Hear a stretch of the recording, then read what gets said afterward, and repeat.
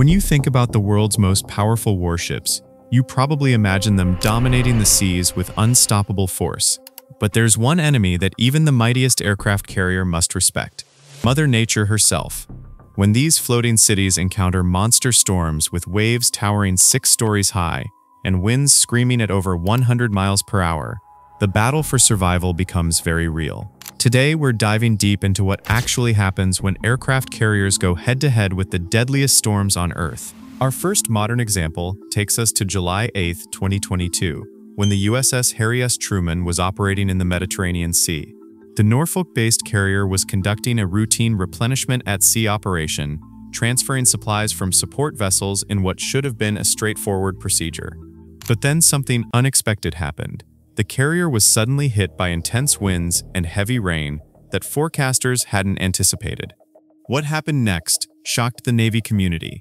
An FA-18 Super Hornet fighter jet, weighing more than 32,000 pounds and capable of flying faster than the speed of sound, was literally blown off the carrier's flight deck and into the Mediterranean Sea.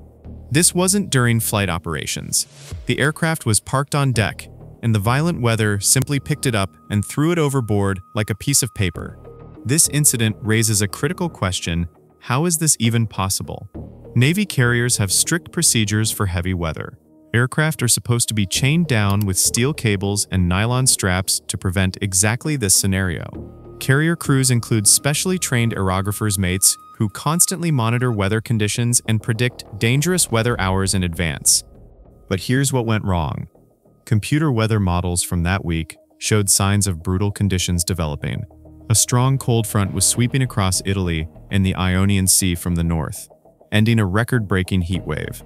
Ocean waves were building to 8 feet, and most importantly, there was an intense zone of low pressure and cold air at high altitudes passing over abnormally warm sea surface temperatures. This temperature contrast created an exceptionally unstable atmosphere, perfect for generating thunderstorms with violent downward blasts of wind. The forecasted weather wasn't expected to impact the replenishment operation, but nature had other plans. One sailor was injured during the unexpected heavy weather and had to receive medical attention, though fortunately, they were expected to make a full recovery.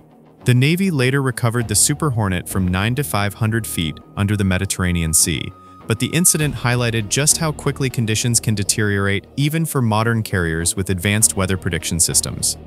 Aviation experts called the incident at least bizarre, noting that aircraft shouldn't be blown off the deck by weather. The fact that it happened demonstrates the raw power of extreme weather and how even the most prepared crews can be caught off guard when atmospheric conditions turn violent without warning. The USS Gerald R. Ford is the world's largest and most technologically advanced aircraft carrier. At 1,100 feet long and displacing nearly 100,000 tons, this nuclear-powered behemoth represents the cutting edge of naval engineering. In 2022, during a training exercise in the Atlantic Ocean, the Ford encountered conditions that would put its advanced systems to the ultimate test. The carrier hit an extreme sea state with significant wave heights that resulted in serious rolling. For a ship of this size, any noticeable roll is concerning. The massive waves caused the deck to pitch wildly, rising and falling dozens of feet in seconds. Imagine being on the flight deck when a 60-foot wave hits the bow at highway speed. The impact generates the same force as a high-speed car crash, except the car weighs 100,000 tons. Tons of seawater explode over the flight deck, and the entire ship shudders from the impact. But here's where modern technology makes the difference. The USS Gerald R. Ford is equipped with some of the most advanced stabilization systems ever installed on a warship. The ship's computer systems receive real-time information from onboard gyroscopes about its position in 3-dimensional space. This data feeds into active stabilization systems that make precise adjustments to keep the ship as steady as possible in rough seas. Despite the tumultuous conditions, the Ford structure withstood the loads without sustaining damage to the aircraft on deck or the ship itself. This wasn't luck. The carrier incorporates high-strength materials and optimized hydrodynamics in its hull design.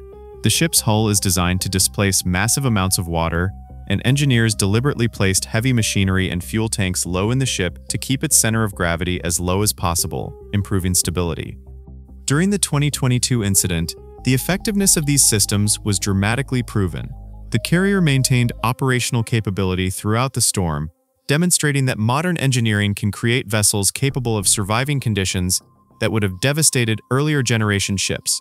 However, even the Ford's commanding officer noted that the physical demands on the crew during storm operations are extreme, with personnel fighting to maintain control of their stations while being thrown around by violent ship motion.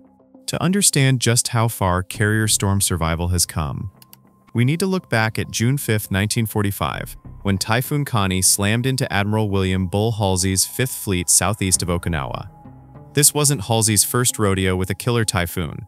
Just 6 months earlier, Typhoon Cobra had killed 790 sailors and sank 3 destroyers from his fleet.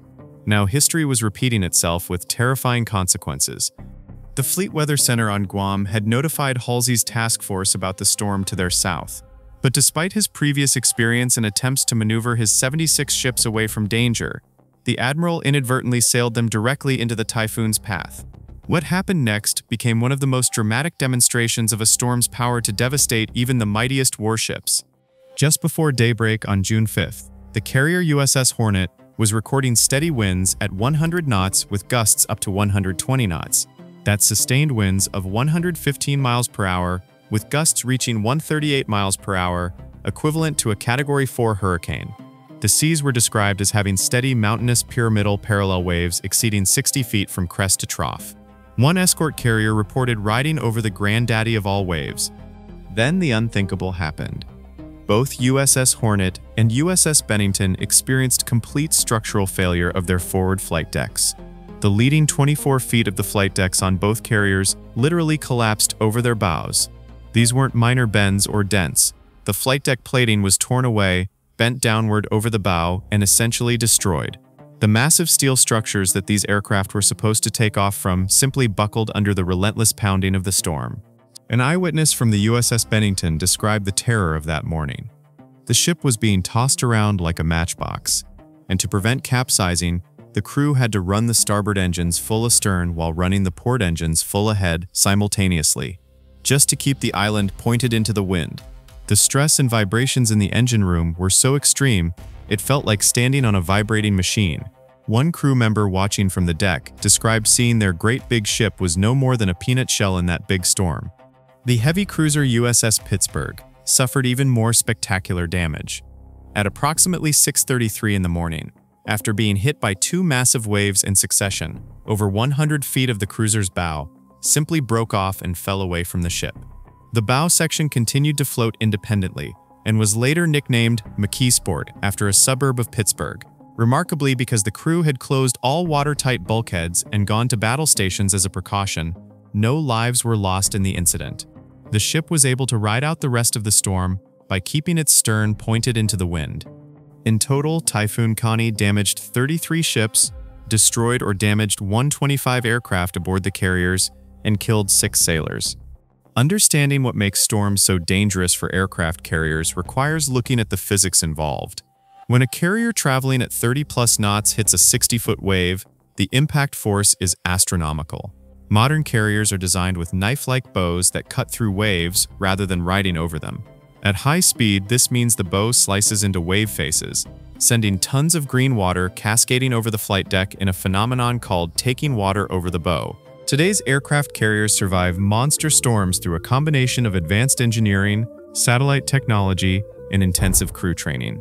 Modern carriers use 2 different stabilization modes depending on sea conditions. In normal weather, the system stabilizes the glide path to a fixed point in space. But during storms, it switches to a mode that compensates for the ship's violent motion, giving pilots a stable visual reference even when the deck is being pounded by massive waves. Advanced weather routing systems help navigation teams find the safest paths through dangerous weather. These computers can process thousands of weather data points and predict wave conditions hours in advance, allowing crews to maintain operational speed while avoiding the worst conditions. The Navy's NEP-Tune weather prediction system, which received a $23.5 million upgrade in 2025, uses cutting-edge modeling to deliver unparalleled weather forecasts for military operations. Crew training is equally critical. Every aircraft carrier crew trains extensively for high-speed heavy weather operations using advanced simulators that can reproduce the exact conditions of racing through 60-foot waves while conducting flight operations.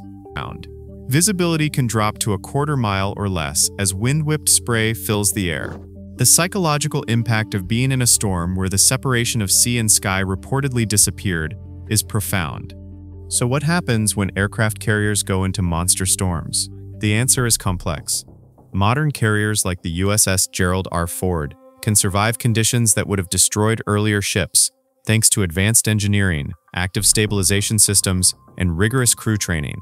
But nature still holds tremendous power, as demonstrated by the USS Harry S. Truman incident in 2022, when unexpected weather literally blew a fighter jet off the deck. Modern carriers will continue to encounter severe storms as long as they operate on the world's oceans. Let me know what you guys think about this, and subscribe to Shipline for more news and updates.